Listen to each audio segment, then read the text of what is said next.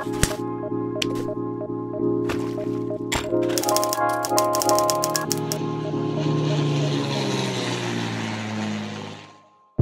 morning guys, we are leaving Reykjavík in Iceland today and we are heading to the UK.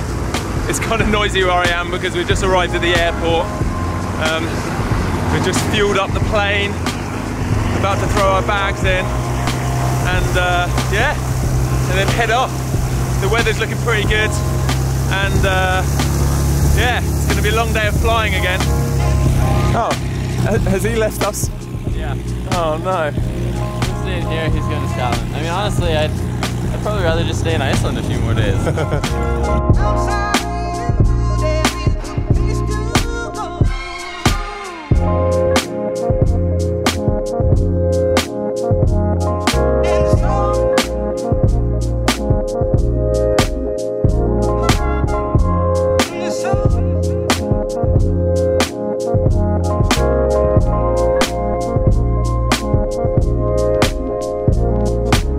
Okay, we're fueled up, we are ready, all the bags are in, we've got snacks accessible and obviously got our full immersion suits, dry immersion suits on. As before, all of our ocean crossings we need to wear these just in case we have to ditch the plane and survive in the cold sea. How are you guys feeling? Ready to fly? Yeah, so ready. Alright, we're good to go.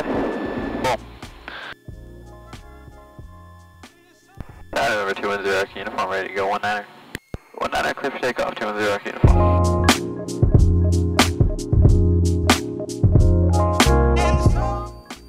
Alright, power set, temperatures, pressures are good, airspeed's alive.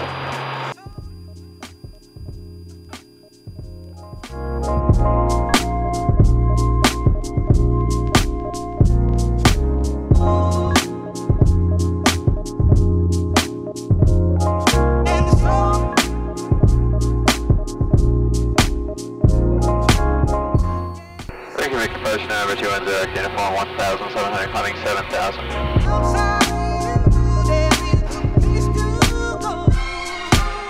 Right, I think the plan is now we've got a 3 or 4 hour flight over the ocean to Scotland where we're going to, we're either going to stay there for the night or we're going to refuel and head down to the south of England. Yeah, I think we're making good time. I guess it's kind of weather dependent as every single part of this trip is, but yeah, I'm feeling good. Didn't get a lot of sleep, but I'm feeling good. Feeling good. It's going to be fun seeing people in the UK.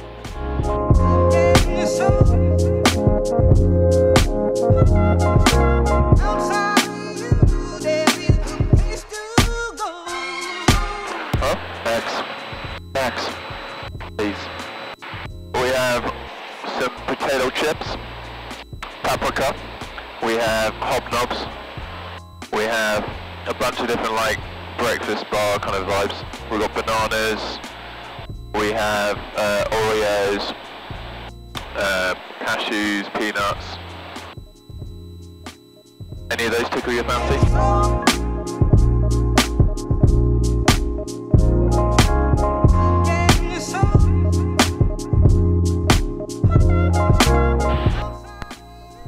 I think is just more comfortable, and I think it also just handles a lot better. Why? I mean, it's just smooth around the controls.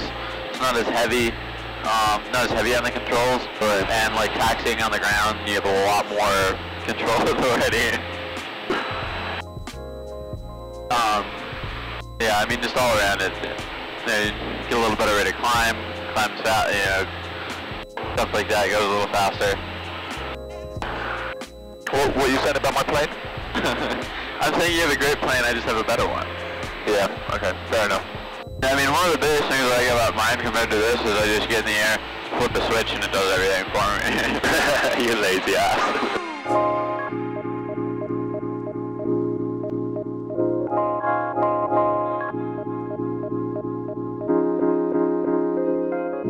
And as usual, Louis is taking a nap. He'll probably sleep the whole way, probably. Well, except when we wake him up to, like, you know, change GoPro batteries or something. But, I mean, it doesn't really I'm just so used to it at this point. But, and I mean, in my mind, it's like, well, sure, we'll flip over or something, but we'll make it out. In reality, we would probably die. Yeah.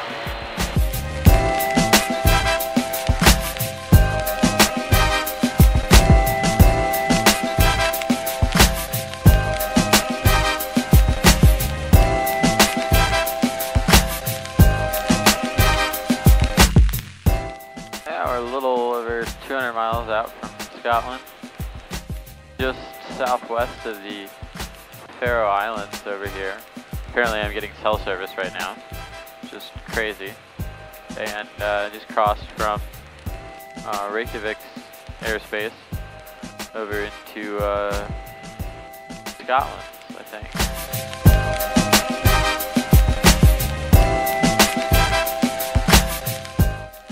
You know, as a kid and I used to fly with my dad, I used to do that all the time, and I didn't realize that he could hear it.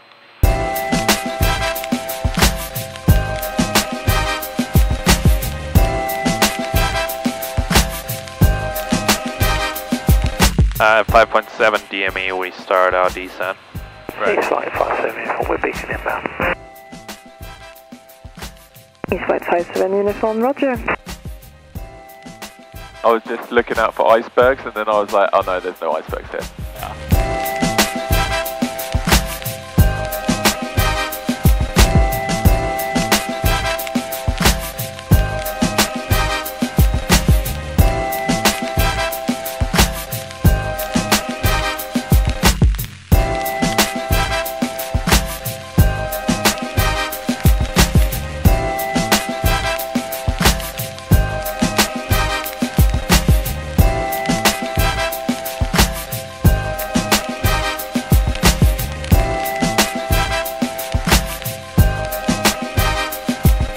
I can't believe we're in Scotland, this is so exciting.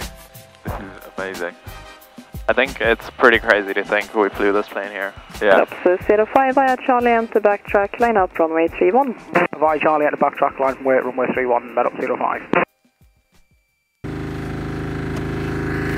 Yeah, I guess this is the last we're going to see of the suits for a while, right? Until Australia. Wow.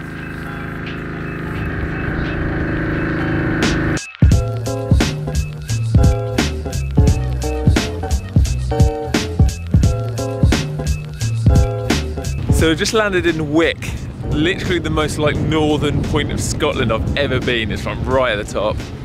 And I'm really shocked with how I'm feeling.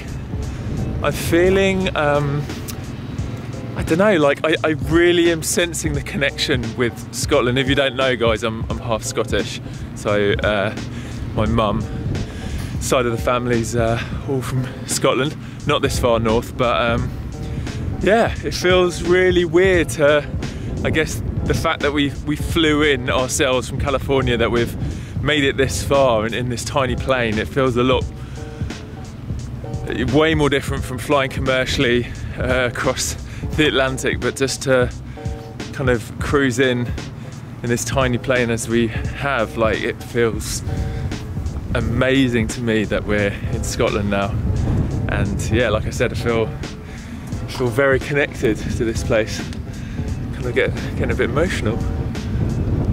So this control tower we've just walked over to do some paperwork. This is actually a World War II control tower, and we've just been shown in this room here. And this desk is original World War II. Check this out.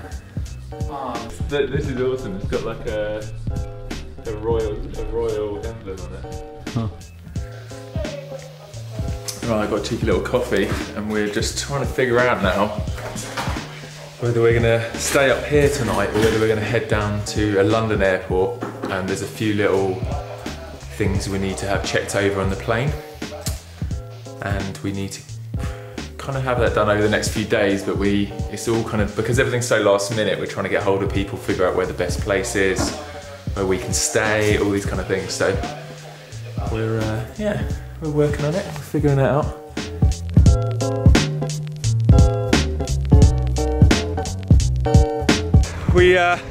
We made the decision to stay in Scotland tonight, There's no point rushing down to England, so yeah, we're going to make the most of it. Oh. Okay, this is Drew. He's going to help us out. Give them the guided tour. Yeah, he's been sticking around waiting for us very patiently. Good service from us guys. Thanks, bro.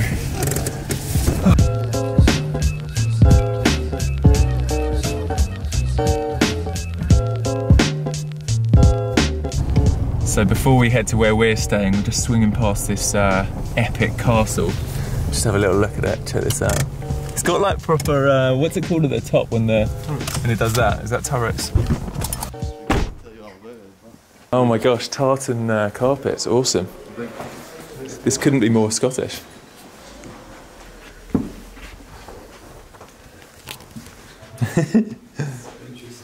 Okay, oh I love retro world maps.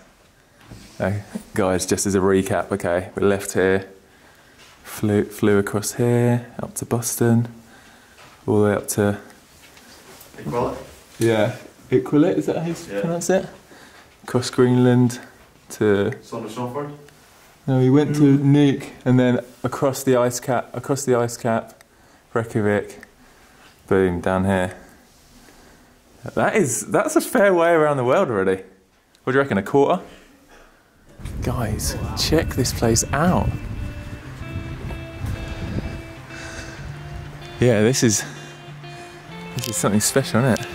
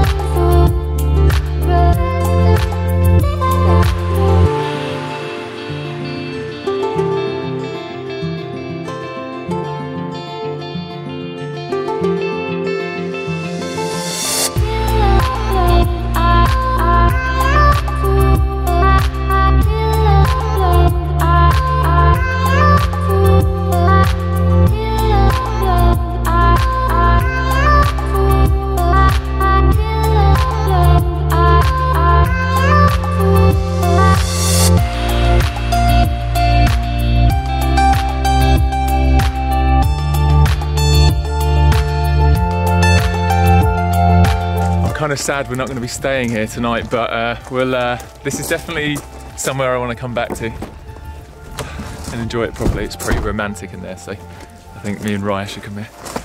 Woo! Guys, we're just going to go check out Scotland's biggest treehouse. Yeah. We're going to go check out Scotland's biggest treehouse. Scotland or UK, but I'll say Scotland just now to be safe. And look how epic it is coming in through. I've seen pictures of this online. This is... It's the roof of this tree. Oh my gosh. It's so cool, and it's actually suspended by the trees. Yeah, you'll see. It's not just on like struts. Yeah, you'll see. I think there is a few struts, but I mean the trees do support a lot. But that feels pretty genuine to me, that like the trees are coming up through it. Oh my gosh, they're coming out the roof. This is insane. This is like my dream.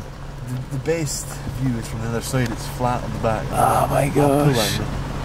What is this? This is like a magical fairy tale. What the heck? Get a shot in front. Look at that.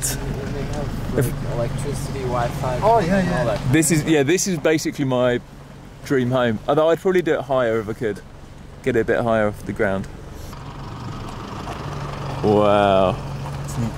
It goes up through the roof and that as well. Yeah, look at those branches coming out the roof. That is actually insane. So Matt is going to try the haggis, which is a very traditional Scottish dish if you didn't know. Okay, Matt, what is your consensus on the haggis? It is so much better than it sounds. Yeah. It's actually really good. Definitely come to Scotland and have some haggis. Yeah. I'm not going to be eating haggis, but back when I was eating meat, I actually quite enjoyed the taste of haggis. I don't hear a difference here. Like haggis. He says haggis. Haggis. Haggis. I don't know. It's all pretty similar to me. Right, dinner is over. We are now commencing laptop club. The room's a little bit small, so we're gonna take over this lounge area, which obviously no one's in right now because it's like 11 PM. But we're gonna set up a little workstation. And guys, I'm trying my hardest to, break everything. And no, I'm trying my hardest to catch up for you, catch up my vlogs. And it's a challenge. It's a fun challenge. Barely getting any sleep. Got to bed at like 6:30 this morning. I'm going to try and pull another all-nighter. Probably shouldn't have decided to do these around the world vlogs in 4K because the render time is just immense. But I'm on top of it. I'm going to try and be anyway. We're also thinking about leaving super early in the morning because there's like this abandoned castle near here, and like the sunrise is going to be epic. I'm not usually a morning person, but Matt has convinced me we should go for a photo walk and get some cool shots. And then yeah, hopefully we're going to be heading down to England tomorrow. I'm going to meet up with some friends, catch up with my family a little bit, and I cannot believe we've made it across the Atlantic. It is honestly the most incredible feeling, and yeah, we're all just buzzing, loving this trip so much. I hope you guys are too. And yeah, I can't really put it into words how I'm feeling, but I'm just feeling amazing. And I'll see you guys in the morning. Peace out, enjoy life, and live the adventure. Boom.